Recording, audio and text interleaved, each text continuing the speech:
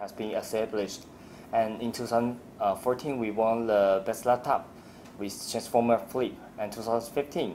Best Laptop of the Year with the US305 ZenBook. And 2016 is the Best 2-in-1 laptop with the Transformer 3 Pro. This award strongly confirmed our effort and passion in creating and bringing the best product to the end users, to empower end users to enjoy their personal life and professional work. So Shanghai Tech Award is the trusted award in Vietnam, but voted by both expert team and nationwide end users.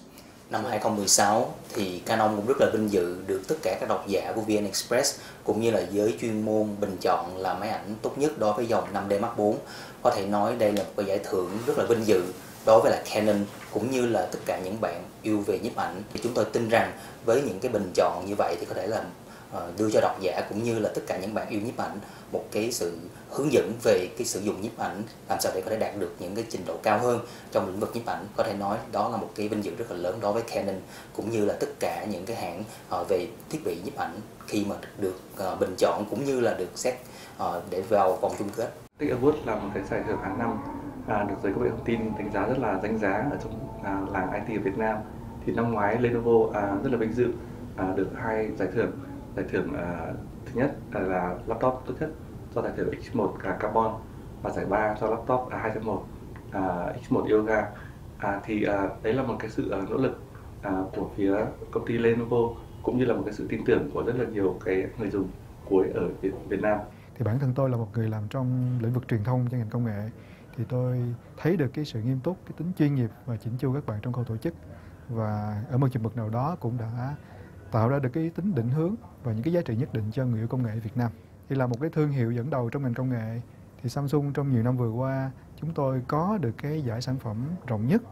và phủ rộng đều khắp các phân khúc. Thì cái hoài bão của chúng tôi không chỉ là giữ cái vị trí dẫn đầu trong việc giới thiệu những cái sáng tạo công nghệ ở phân khúc flagship dành cho cái phân khúc cao cấp, mà chúng tôi còn muốn đóng cái vai trò quan trọng trong việc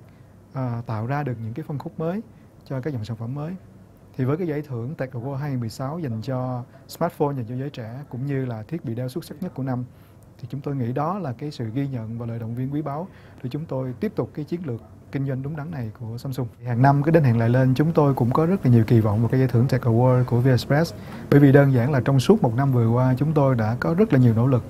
và tạo ra nhiều hoạt động trên khắp các mặt trận, từ cái việc lên kế hoạch sản phẩm cho đến các hoạt động truyền thông, tiếp thị, các hoạt động trải nghiệm ở điểm bán lẻ cũng như là các hoạt động hậu mãi nhằm tạo ra được những cái trải nghiệm tốt nhất dành cho người dùng. Thì với cái sự nỗ lực đó, chúng tôi rất mong muốn được ghi nhận và đạt được những cái giải thưởng cao quý nhất của Tech Award của VN Express. Chúng tôi tin rằng tất cả những độc giả của VN Express cũng như là giới chuyên môn sẽ có những cái nhìn nhận đánh giá rất là tích cực cũng như là để chọn ra những sản phẩm mà đúng thị hiếu cũng như là phục vụ được cái nhu cầu về nhiếp ảnh để nâng cao cái tầm nhiếp ảnh của Việt Nam ngày càng cao hơn. Và chúng ta tin rằng là giải thưởng năm nay sẽ là một cái động lực rất là lớn, không chỉ riêng cho Canon mà sẽ là cho tất cả các hãng